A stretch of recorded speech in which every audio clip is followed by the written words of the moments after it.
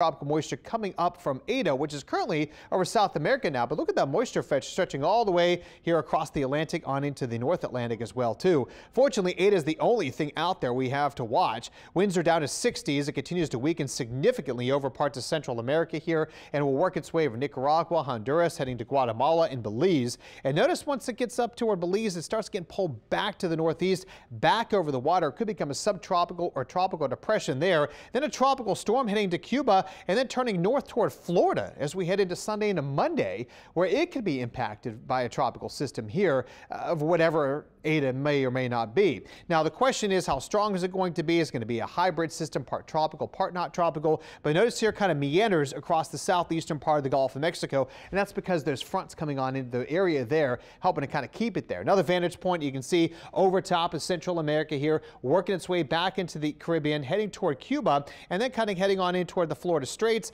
and then here on into the southeastern part of the Gulf of Mexico as we head into much of next week. So we're going to be talking about this one for a while.